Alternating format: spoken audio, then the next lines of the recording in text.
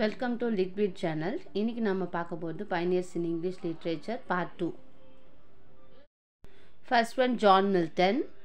He is called as a epic poet, the great master of verse, the lady of the Christ College, poet of the Devil Party, master of the grand style, and the blind poet of England.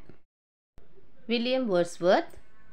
He is the founder of Leys School of Poetry, the worshipper of nature, the high priest of nature, the poet of nature, the lake poet, poet of childhood, egotistical sublime, the father of romanticism, the poet laureate of Britain in 1843 to 50.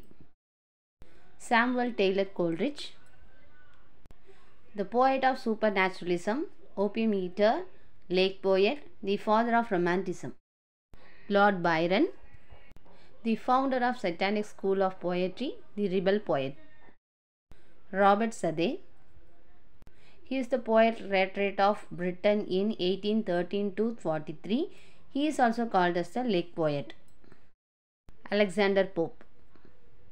He is called as a mock heroic poet and master of heroic couplet. Samuel Richardson.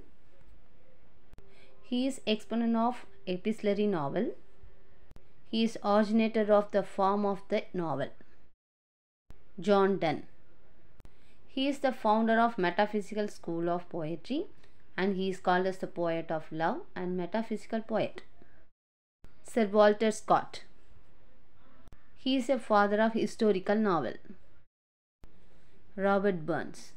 He is called as the Bard of Ashur, the national poet of Scotland, and he is also called as Rabbi, the ploughman poet. Jane Austen.